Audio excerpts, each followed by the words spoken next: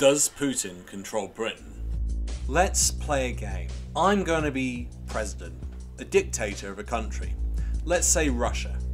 I'm playing the bad guy. Now, as a dictator, I've found Britain to be really annoying. It's meddling in my affairs, it's not allowing currency to flow through Londongrad as much as I'd like. So I've decided that I'm going to teach them a proper lesson. I'm going to cause them as much damage as possible without going to a nuclear war situation, and to advance myself and my country's interest as much as possible. Having spoken to my agents, I think I've found a way to do this. Britain has no natural born requirements to be a member of parliament, so for example, I could be born in the USA, brought up in the USA, and move to England, get a passport, and become MP or maybe even Prime Minister. Essentially a very similar story to that of Boris Johnson. My agents have also told me of a second loophole, that citizens can give political donations to people I want elected inside the British Parliament. They could be Russian sympathisers, or people who believe in right-wing ideology, or people that will cause damage to Britain. So I'm going to send agents that I can control to Britain to become citizens. The key will be getting them passports. For a shortcut, I will get them to apply for a Tier 1 visa. They can apply to settle in the UK after 5 years if they invest 2 million, 3 years if they invest 5, and 2 years if they invest 10 million. After 12 months, they could apply for UK citizenship. That will cost about another 1,500 to apply for. A drop in the well. Then they will be eligible for a British passport once they've lived in the UK for 6 years, stayed 75% of the time, don't break any laws, and make themselves look like they have good moral character, knowledge of UK culture, and at least one UK language. So the question I'm going to now ask my agent is there anything that prevents me from doing this? The answer? Niet. No. And the best bit is, it's probably going to cost me about 70 million in total, plus another 1 million a year. So now I'm in a great position. I now have 35 citizen agents in Britain. They've all invested 10 million, they've kept a clean record, and they've lived there for 8 years. They all have passports. They are now free to apply for Parliament, or to set up groups to give political donations. I now have the power to lobby, draft, and shape the laws that govern the United Kingdom. So my next question to my agents are there any limits on the legislation that I'm now allowed to influence or touch? Niet. No.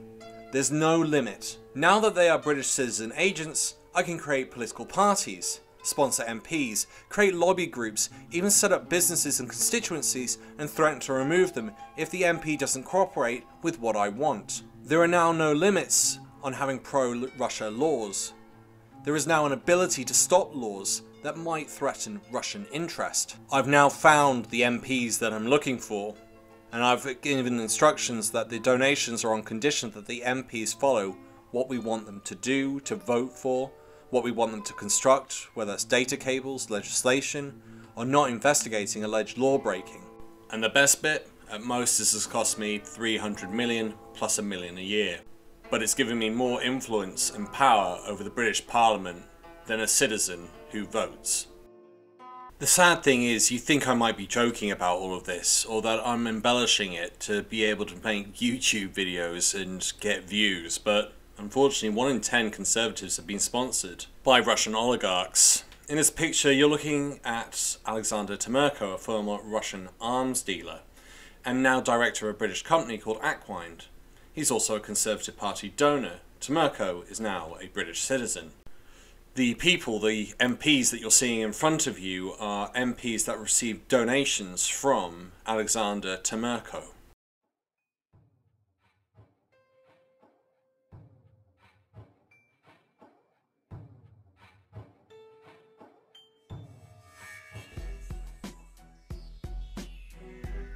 In total, he's given about 1.5 million to the Tory party, is regularly invited to meet with ministers, and has been a drinking partner of Boris Johnson.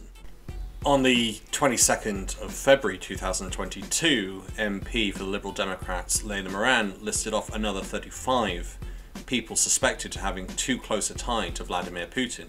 This included Roman Abramovich.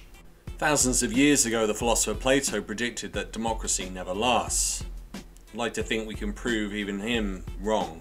For a democracy to survive, it can't just have a powerful government. The government needs to have checks and balances, and currently there are few, if any, on the government, especially as we've seen Boris Johnson recently completely and utterly flout the law, and is now being investigated by the police and interviewed by the police under caution, something that has never happened before.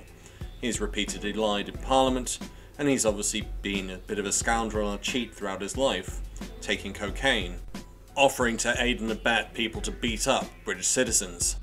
For me personally, the first thing I do is turn the House of Lords into a proportional representative system with a 10-year term, so that we have politicians looking at the long term, not just every 4 years. That would mean that everyone's vote actually counts. The second chamber would be a check on the first. This would help and allow us to have a formalised constitution protecting key rights.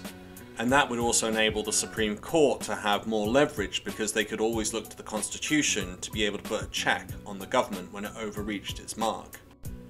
These are obviously just a few ideas and solutions to some of the problems that have taken place within the UK system. However, it doesn't necessarily solve the problem of having former KGB agents coming into the country, becoming citizens, and then influencing how the system operates.